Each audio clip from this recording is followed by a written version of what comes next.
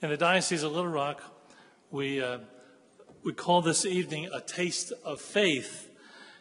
It is not only an opportunity to fund the education of seminarians, but it is a visible moment of faith when we gather as members of the Catholic Church to state publicly by our presence and by our generosity that we love the Lord and we love His church, and that we are serious about the education of young men for the priesthood. Permit me to add a few things to the introduction given me this evening. I'm going to share with you a success story still unfolding that has less to do with me, but more about a Catholic community where I've been pastor for almost 15 years. I cannot take credit for what you are about to hear and see, but I accepted the invitation to speak to you this evening because of these sobering numbers. And remember, when it comes to priestly or religious vocations, it's all about attuning our ears to the voice of God.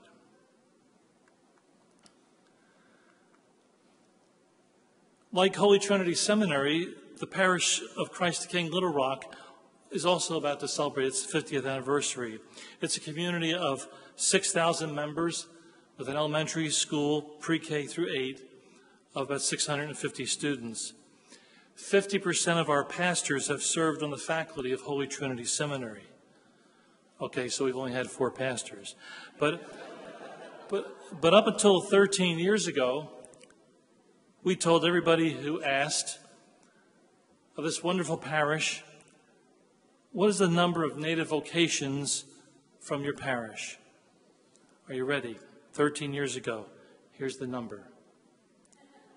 0. Christ the King is one of the most vibrant parishes in our diocese, with good and holy pastors before me, a host of deacons truly dedicated to their ministries, a well-developed faith formation program, a faculty of 50 lay teachers in our school, a full-time deacon who is hands down our best teacher of religion in the junior high. We are a tithing parish, we say of ourselves, going back more than 25 years. 10% of our offering goes to the poor and the needy in our community. Another $250,000 benefits our mission in Trujillo, Honduras. Over 100 of our parishioners go to Honduras each year on their own dime. By far, Christ the King has been the epitome of generous people just like you, except we had produced not one native vocation. Not one. So in 2002, we formulated a plan. We called it our Pentecost Vision to address the future needs of our parish. The first goal of our parish was to institute perpetual adoration. Perpetual adoration for us means just that, 24/7. We have over 450 adorers who take their hour, and some of them even take 2. As a result, our parish has changed in 13 years. I believe our parish is a holier parish 13 years later. One of the prayers we have developed as part of Eucharistic adoration was a continued prayer for vocations, for priestly vocations, and vocations to consecrated life. No one could have predicted the results. We went from 0 and then to Father Andrew Hart, our first native son ordained to the priesthood.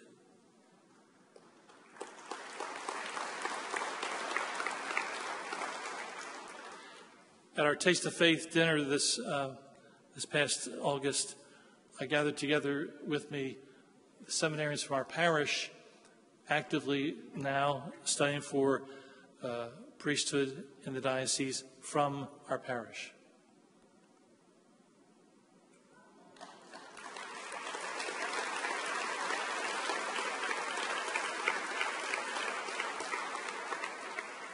There are 9 of them there. Most of these men received their academic formation at the University of Dallas. Most of them received their spiritual formation at Holy Trinity Seminary.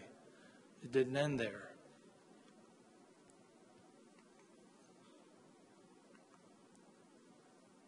One of our teachers, Cliff Heyer, has entered the Benedictine community at Subiaco.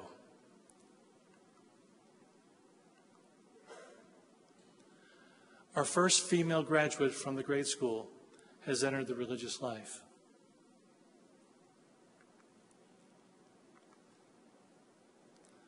Brother Jacob Weisenbaker is our first homeschooled parishioner who is in Second Philosophy in Detroit. It cannot be coincidence that 13 vocations have been produced at the same time as Eucharistic adoration began. But there's more. About these candidates for priesthood, religious life, there are other things they share in common.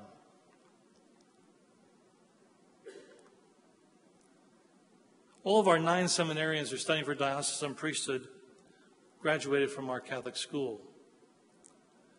They all graduated from Catholic High School for Boys in Little Rock.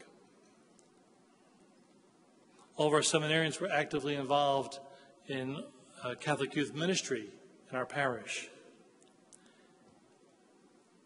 80% of our seminarians are Eagle Scouts. At the same time we initiated perpetual adoration, our parish formed a vocations committee. This was an important group of people who has as their goal to foster vocations, the priesthood, religious life at every turn. It was our way of attuning again our ears to the sound of God's voice. Reasons why our committee has been especially successful. One is Mary and Conrad.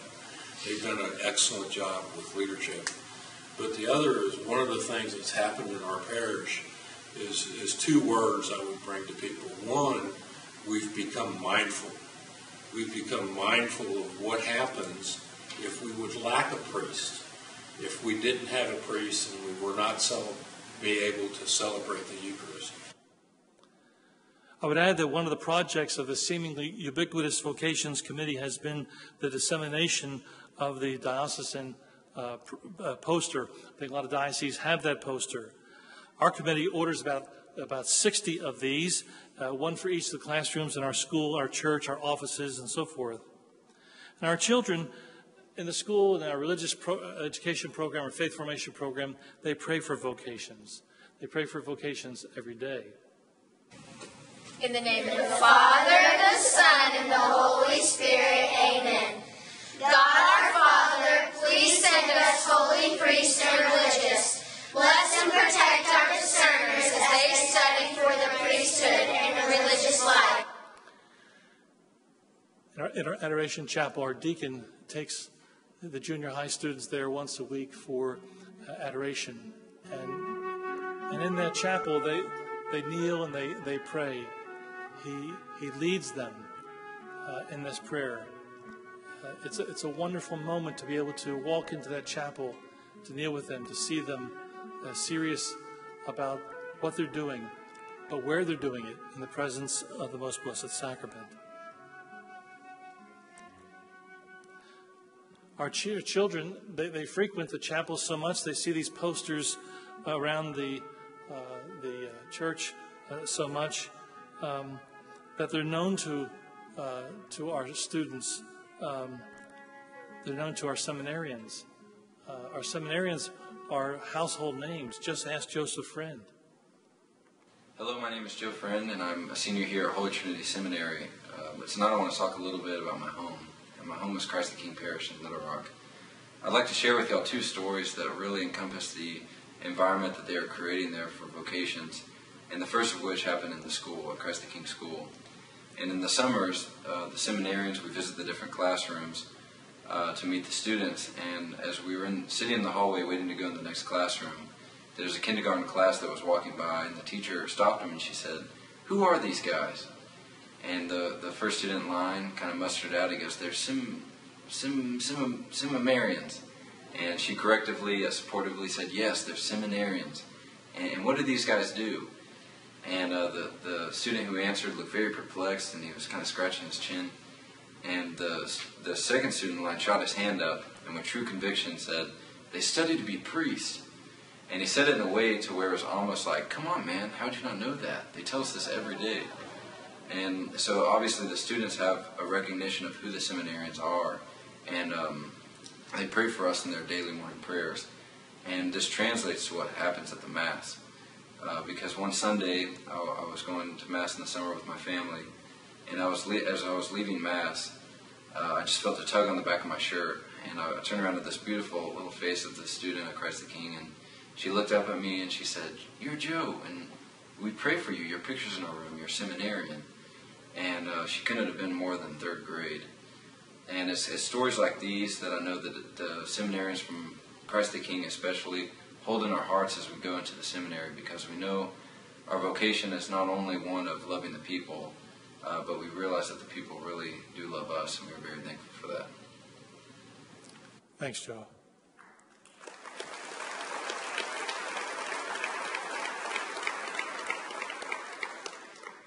Five years ago, into our Pentecost vision, we instituted our Vocations Chalice program. This is a familiar program throughout the country, but it's a wonderful experience as a pastor and a celebrant. At one of our masses each weekend, we have this Vocation Chalice, which we've had since 2007, and we invite a family each week to receive the chalice. They come out of the congregation, as you see, and they approach the altar. And when they arrive there, then it's always a privilege to present that chalice to one of the family members. We ask them to place that chalice in a prominent place in their home. We give them a card which has a vocations prayer for priestly vocations and religious vocations. We ask them to take it home and to pray it, and to pray for an increase of vocations to the priesthood and to religious life. It's a wonderful experience each week.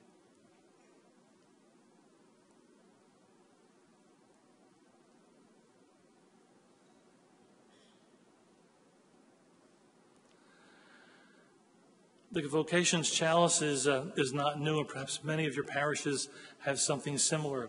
But we took it a step further in our school, and for 8 years now we have had our Vocations Chalice poster. This poster has an image of the chalice on it, and the pictures of all of our parish seminarians and those who are in religious life. And it's brought in procession at the beginning of the weekly children all-school mass at the church and at the school.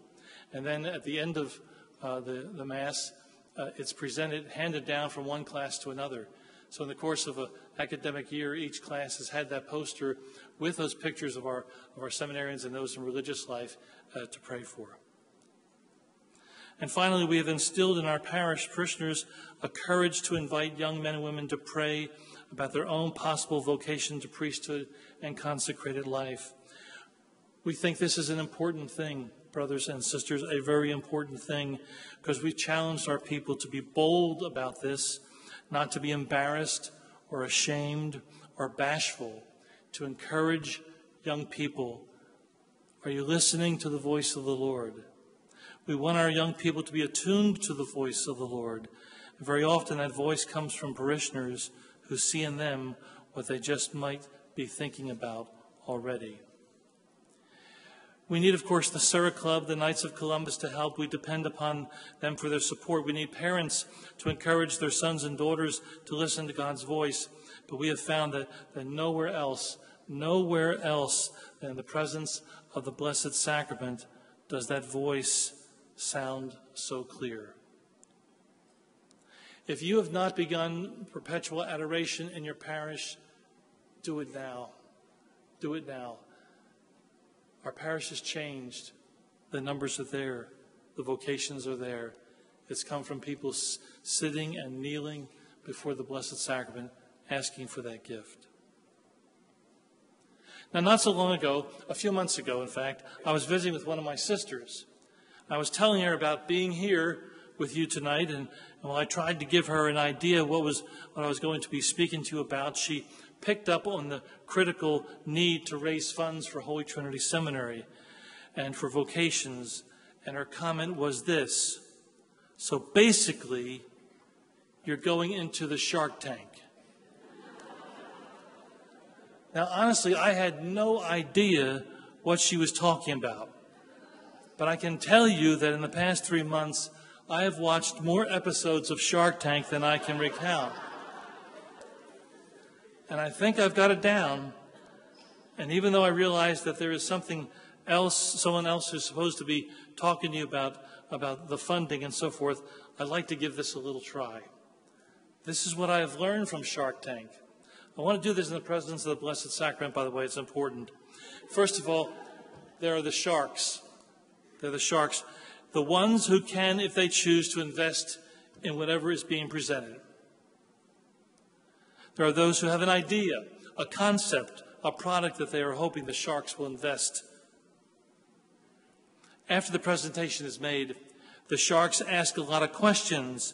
And if satisfied with the product, either buy into it or compliment the people at which everyone seems to be happy, or they soberly pronounce, "I'm out."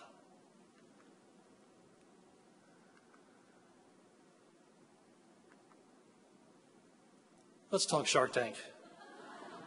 Well, I never thought of the term shark in a positive light. Let's presume the posture this evening that among you are the sharks who are ready to invest in the product placed before you. I know that many of you have already come here with a figure in mind. Some of you have already contributed, but I would respectfully ask that you tear that up and listen for the deal of a lifetime. The shark asks, "What's the product?" The response, vocations. Vocations to the priesthood. Vocations to the priesthood at Holy Trinity Seminary. Here are some of them.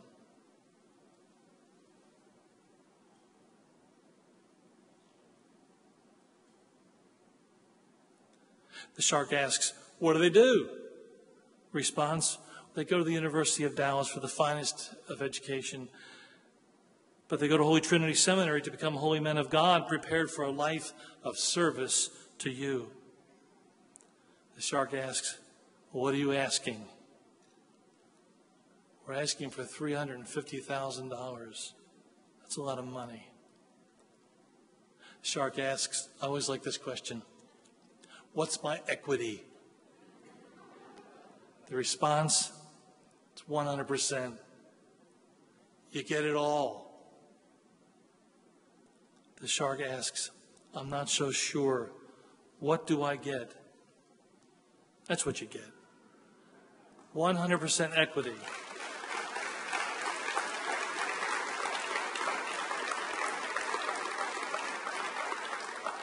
Every dollar you invest, you get back $1 and then some. I love this question. The shark asks, "Yeah, but has it been tried on the market yet?" The response is yes, absolutely. And here are some examples.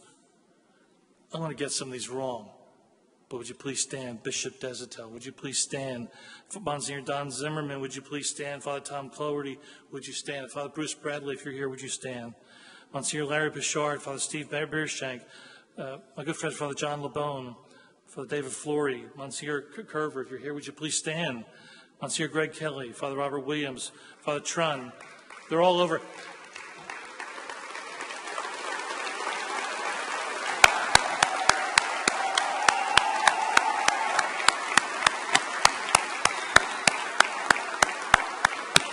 And I know that I've missed some alums from Holy Trinity. If you are an alum from Holy Trinity, would you please stand? I'm going to recognize all of you. Please stand. Yes.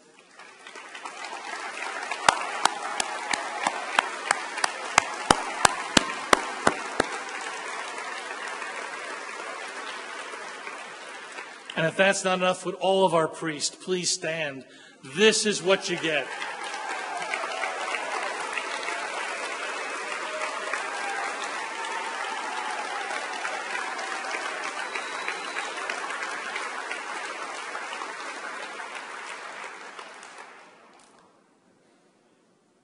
So the final question remains. are you in? Thank you for your time.